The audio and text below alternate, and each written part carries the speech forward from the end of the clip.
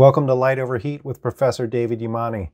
This week I want to talk about some insights I gained from attending a workshop at the Duke Center for Firearms Law last week.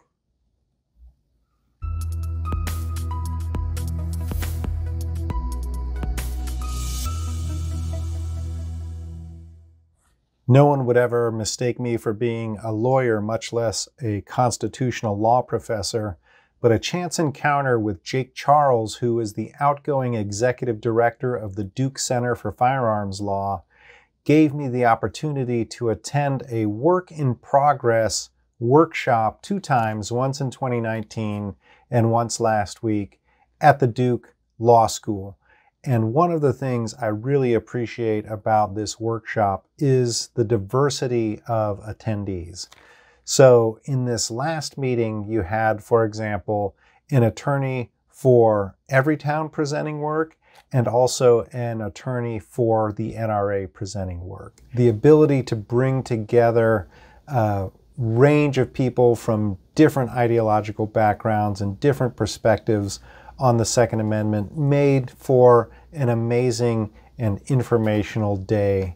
And the range of topics and the complexity of the work is really impressive. So for example, you have people like Deep Gulasekaram presenting on the denial of gun rights to non-citizens.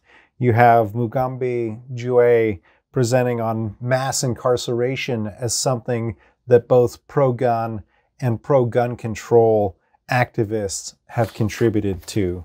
You have Robert Leiter of the Antonin Scalia Law School at George Mason talking about how to properly understand the militia and hinting that he is going to make an argument that the individual right to keep and bear arms and the militia argument with respect to the Second Amendment can actually be understood as of a piece rather than as 2 separate components.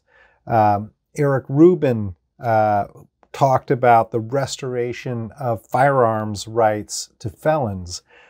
Greg Magarian talked about the relationship of the Second Amendment to the First Amendment, and it made a really strong argument for why those 2 things are different. And as I shared at the workshop, I hate slogans. I've been talking about slogans that I hate on this video series, and one of the slogans that I don't like is that the Second Amendment protects the First Amendment. I think that's way too simplistic an argument.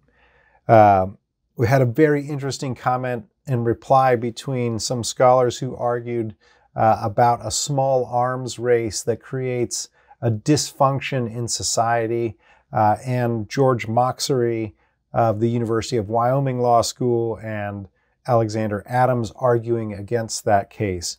So in general, very interesting back and forth, different takes on firearms law, different takes on the Second Amendment, but all presented in a scholarly and respectful fashion, which is what I'm all about, light over heat. Now, as I said, I'm a 0L, right? I've never attended law school. Rather, I'm an empirical social scientist, so I did stand out a bit in this workshop. But the one thing that I took note of is how many arguments about firearms law implicate empirical data, right? That we need empirical data to back up certain claims about how guns work in society. So that gives me a little bit of a place in these kind of discussions.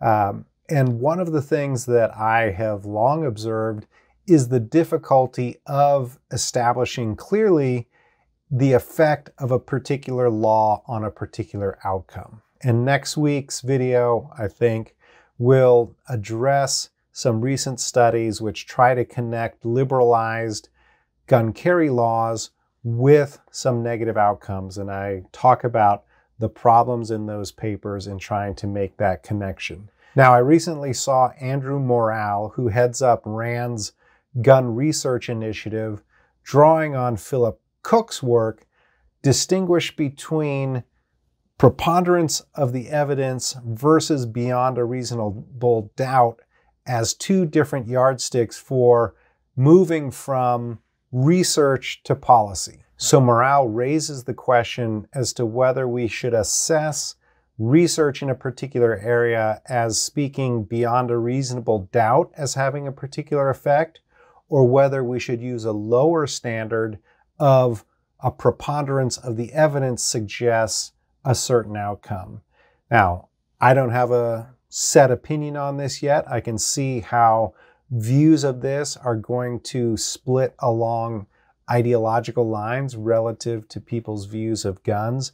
But I think it's worth thinking about the level of evidence we would need to have in order to move from a body of research to specific public policy proposals. I'm sure that you all have some views on that, so please share them in the comments.